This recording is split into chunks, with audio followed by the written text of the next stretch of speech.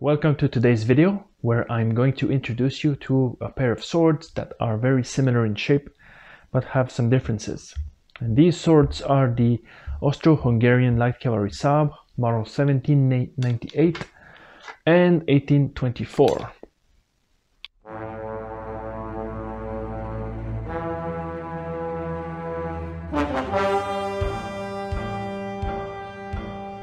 It would be unfair to talk about Austro-Hungarian sabre without introducing you to the legendary cavalrymen that used these swords.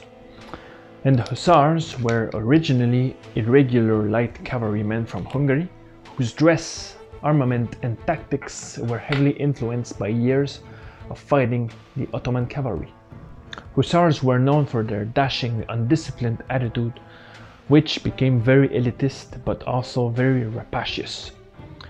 But their most striking feature was their regional traditional dress, which evolved into what we call the dolma, the pelisse and its trousers, as well as the headdress which inspired the kolbak. The whole thing was so colorful and flashy, it was enthusiastically copied almost worldwide, and especially by officers wanting to stand out from the rest. Even today, some military units still use the dolma and the kolbak, and sometimes even the shako, for ceremonial dress. Such is the power of smart-looking uniforms. After their value in combat was acknowledged, other nations hired Hungarian hussars or recruited deserters to raise their own units, which were modeled after those serving the Austro-Hungarian Empire. Their primary role was with reconnaissance, being either in the vanguard and rear guard of the army when it was in movement. As such, they were its eyes and ears. They were also pivotal in outpost duties and skirmishes, but also harassing enemy troops, raiding and disrupting communication and supply lines. If the occasion presented itself, they could also charge the enemy to break it and pursue retreating troops. Being light cavalry, their armament consisted of pistols, shorter carbines such as the blunderbuss, and last but not least, an edged weapon that was referred to as the hussar sabre because of its curved blade and a distinctive hilt that was in the shape of a stirrup, such as the one presented here.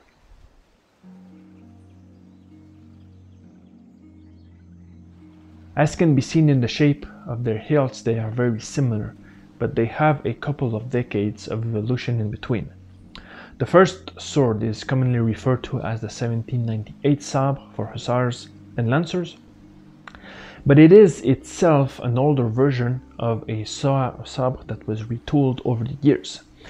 And that model was the 1769, whose original form had a scabbard that was made of leather and iron fittings, and had langets as well as ear rivets on each side of the grip. The 1769 model evolved in the years following its introduction in the ranks.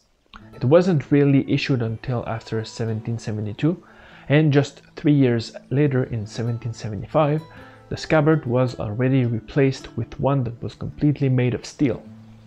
It is interesting to note that the resulting 1679/75 sabre was the model that was the basis of design for the famous British 1796 light cavalry sabre.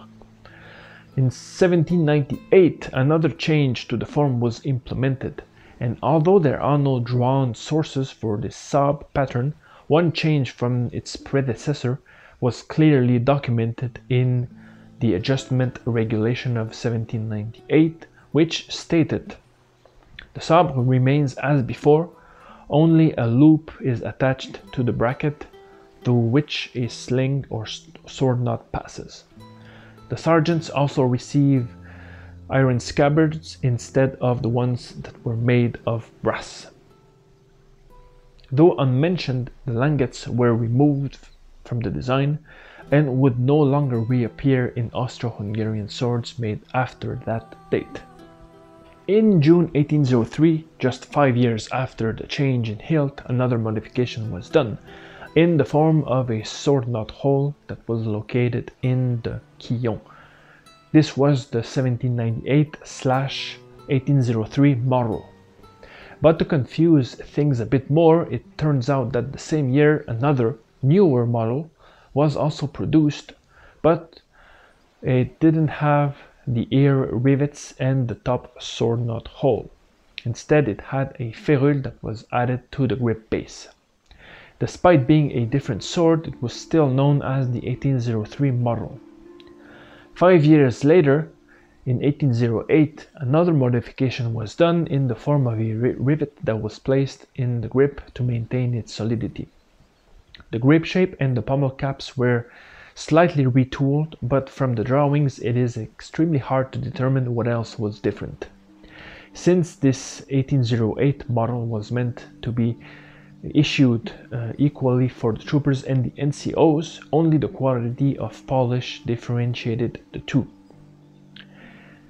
The 1824 sword is the last of the line of light cavalry sabre in terms of modifications, and this was introduced in December 19th, 1824, and again in April 22, 1825. The text or ordonnance to the General Uniforms Inspection of December 19th, 1824 was the following. The scabbards of cavalry sabre are to be made from thicker steel in the future. In order to make the scabbards of the cavalry sabre more suitable for their purpose, it is decided that in the future they will be made stronger for both the German cavalry and the hussars, not only for the non-commissioned officers, but also for the troopers. These scabbards will be fitted with a mouthpiece which will cause the sabre to be kept more firmly and keep the mouth of the scabbard unchanged. Since the glue easily generates moisture, this in turn helps rust, the wooden inserts in the new sheath cannot be glued together. They are also stronger than in the old sheath and are held in place by the mouthpiece. This confirms that the only difference to the previous model was the introduction of a small mouthpiece on the scabbard, which was supposed to hold the wood inserts that were no longer glued but simply inserted. Other than that, the real difference can be seen in the maker's signature. For example, in this specimen, the font of the maker named Fischer determines the year it was made, so around 1830. Before that, the signature was of a handwritten type and not printed in capital letters. This model lasted more than the others, and in 1845 it was officially replaced with the new line of bold guard swords that would take the lead in Austro-Hungarian edged weaponry. But this was halted when in 1848 happened the Hungarian Revolution or War of Independence, one of the most significant events in Hungary's modern history, as they tried to fight for their freedoms against the emperor. And among the troops that fought against the Austrian Empire were the native hussars, who were still armed with the 1824 sabre, thus making them a cherished weapon for some collectors. The rebellion was eventually defeated with the help of the Russians, but Hungary never cowed, and eventually in 1867 the Austrian Empire and Hungary declared the dual monarchy of the Austro-Hungarian Empire, which was a compromise which only partially re-established the former pre-1848 sovereignty and status of the Kingdom of Hungary, being separate from, but no longer subject to, the Austrian Empire. When the conversion from 1824 to the 1845 models was made, it didn't necessarily mean that the sabre disappeared completely, since it was given to the supply units as a sidearm. Eventually, in the 1850s, 1860s, when the 1845s were replaced and given to the supply units, were the 1824s finally removed as being too obsolete to continue their service within the Austro-Hungarian army. Thus ended the long line of stirrup-hilted Hungarian trooper sabre. The 1798 Ion is in very used condition, which is very frequent with Austro-Hungarian swords, but they were used extensively even after being replaced with newer models. The hilt has the hole for the bracket that is now missing. It is like in the sword knot hole that was introduced in the modification of 1803. So as a result, you can see how short the quillon was in this model.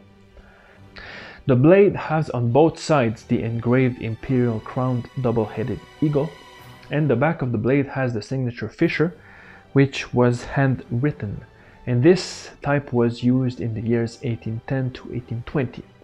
It is thus very likely that the blade was replaced sometime after 1810, meaning that this specimen, or at least the hilt, saw action during the campaigns from 1801 to 1814 against Napoleon's forces, making it a very honorable veteran of the wars. The second sword is a bit of a mystery because I cannot confirm if it is an 1808 or 1824 sabre. It is possible that this is a transitional variant because it borrows features from both models. For example, the scabbard is an anterior version before the 1824, but the blade lacks the engravings commonly seen on the 1808 sabre. You can see the rivet on the center of the grip to reinforce it, which is very common to the 1824 sabre, but also the 1808.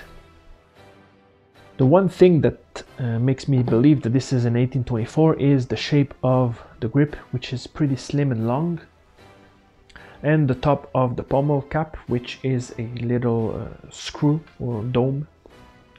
The back of the blade is marked Fischer, but this one is marked in capital letters, which was used from the years 1820 to 1830.